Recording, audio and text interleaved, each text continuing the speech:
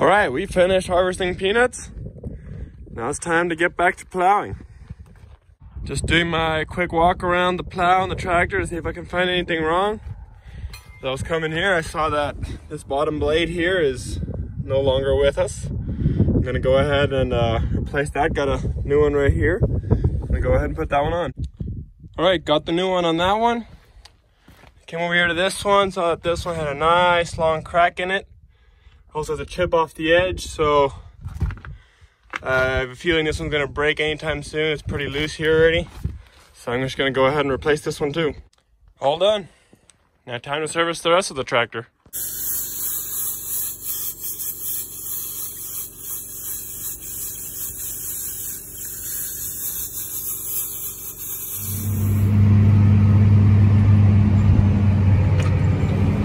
Plowing again. Going about 5.6 miles an hour. Well, looks like I broke another one. Time to fix that one too. And another one's broken. And back to the field we go. Got it fixed.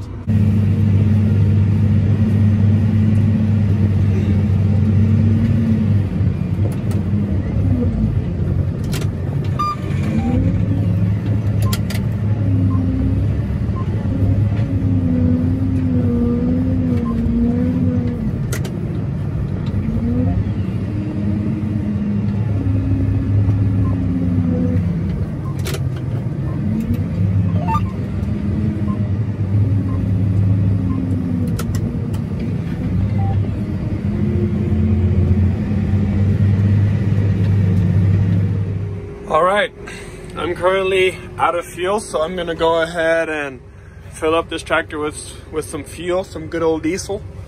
Gonna right away service the plow and the tractor, get it ready for tomorrow, and then I gotta go head out to the shop. Well, first go get a trailer and then back to the shop, load up some wrap, and then bring that to a different field where they're stripping cotton. All right, this tractor is serviced. Let's go get that trailer.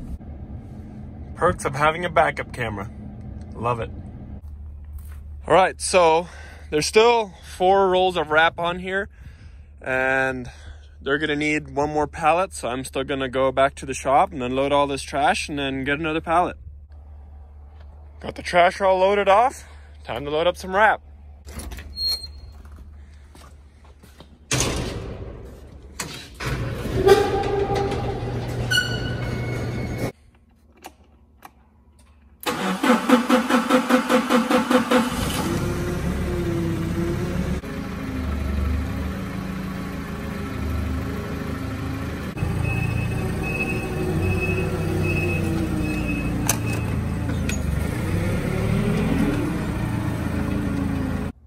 Well, that was actually kind of difficult filming and loading up that pallet all by myself. But got it loaded up there and time to strap it down and then head out back to the field. Yeah, that's not going anywhere. Loading up wrap. And back to work he goes. All right, so I was just barely helping my cousin load up some more wrap on the stripper. He's gonna continue stripping some cotton for the rest of the night. And well, I don't think probably he's gonna work for another few hours. So now I gotta go head back to our other shop where I just was, where I was loading up wrap.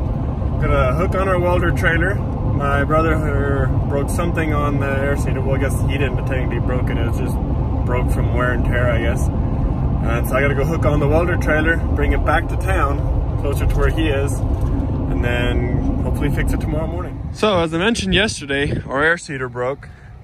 And where it broke is right back here by the units. We have already previously welded it before. We put a little plate on top and on bottom, but I guess that didn't hold and it cracked and broke again. So now it's completely off of there. So now we're gonna need to weld and fix that today yet.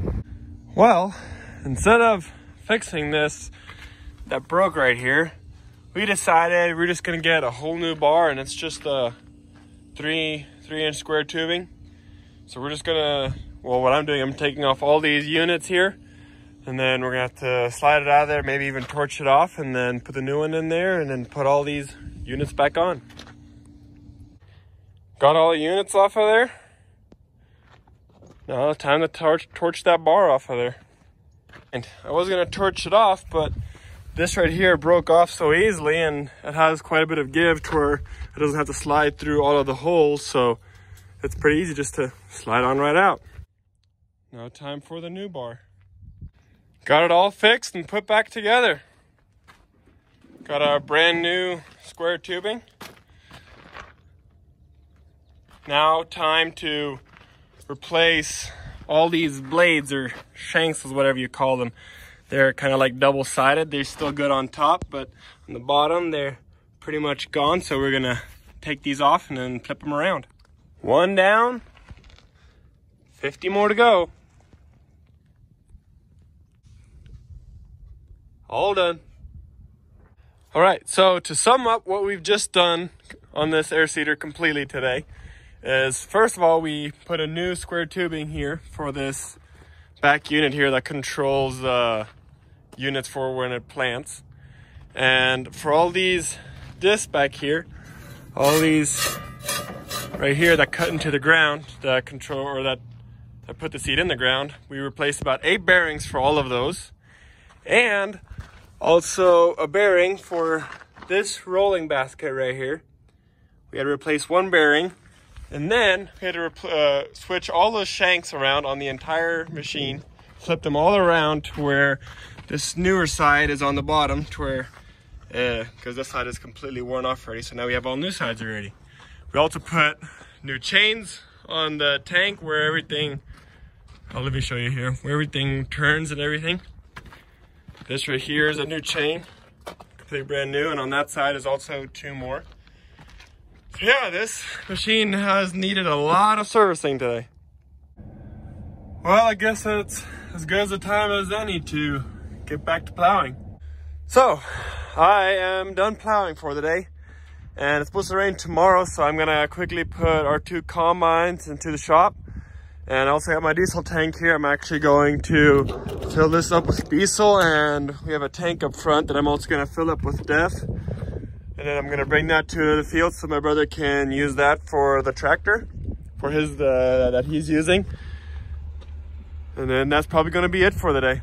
Filling up the diesel, filling it up with DEF. All right, so time to put the combines in the shop. It's supposed to rain tomorrow. Well, there's a chance for rain tomorrow, so don't want to get the machines too wet because there's a lot of dust and dirt on there, and if it rains on it, it just gets all muddy and it's so much harder to clean. So we're gonna park them in the shop.